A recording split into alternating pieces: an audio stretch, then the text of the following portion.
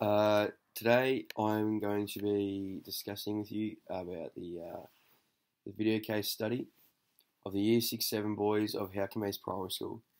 Jared Lambshed teaches this class, and he that is in the southern suburbs of Adelaide. This is a low SES area. Teacher behaviour has a huge impact on the well-being and learning of students in the classroom. It's pivotal that the teacher creates a classroom climate which allows students to feel comfortable and safe. Jared mentions that positive culture in the classroom is vitally important. This allows students to be in a headspace to learn and develop. This comes from the positive student-teacher relationships, where boundaries are set. The students know the role of the teacher and that they're not their friend, but someone they can come to and they can trust. To Noble in 2017, he explains that you should, of course, be friendly, but your role and responsibility is to guide, lead, and teach during the school time to help develop them socially, academically, and emotionally to the best of your ability. Ginnett also explains that the influence of the teacher in the classroom, he described it as a tool of torture or an instrument of inspiration. It can humiliate or heal them. It's just, it has a massive part in how the classroom runs, obviously, and how the student can thrive in the classroom or not. In this video case study, Jared is really calm and collected around his students. He does not display many emotions. He tries to build that calm and stable classroom environment. Following a workshop from the boys' education expert Ian Lillico, Jared implemented some classroom strategies as a community circle, such as the community circle, where students discuss, regulate, and manage their own behaviours.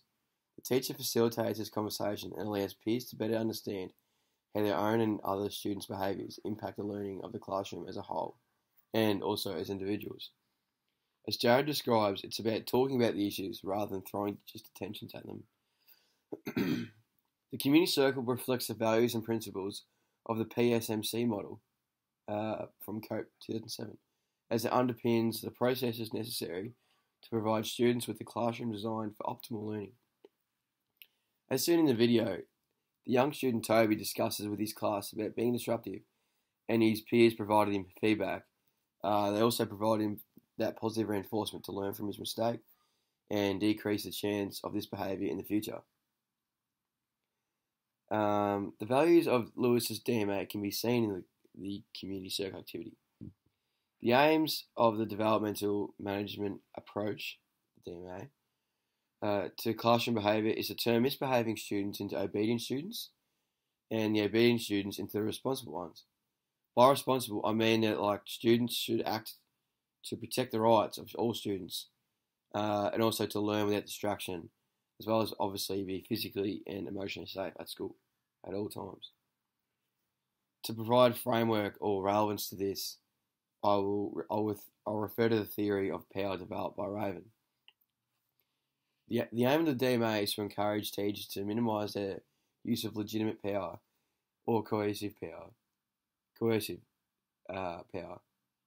both of which tend to result in obedience.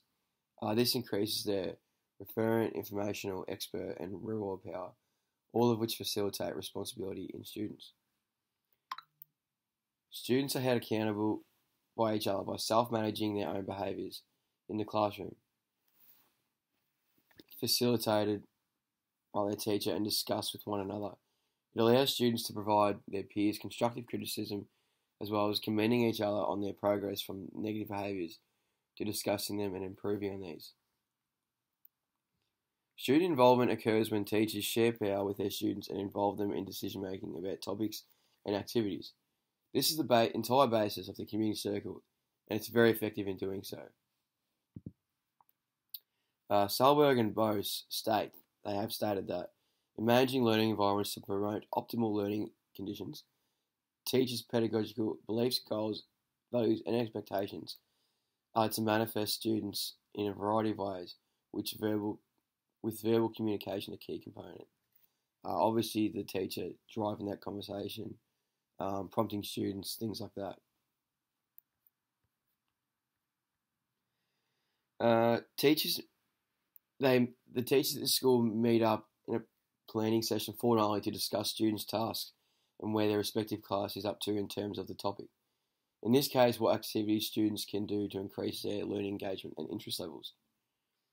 During these sessions, they aim to create learning activities and talks about what goals they're reflecting on, as well as addressing the curriculum and being engaging for students, so they stay interested and can understand the relevance of their learning.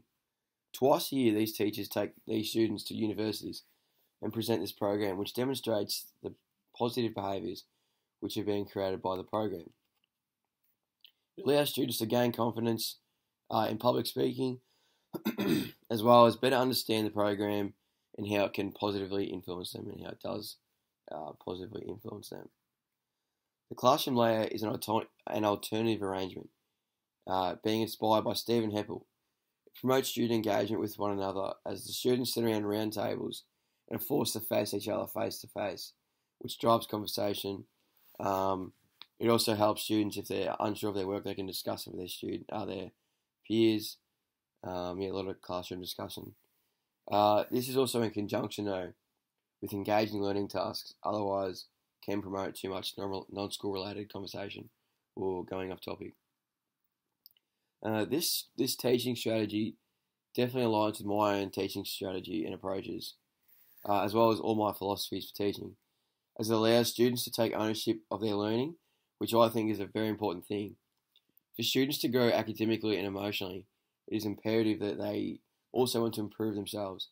And this method of teaching allows students to take ownership of this and can take control of this. Thank you.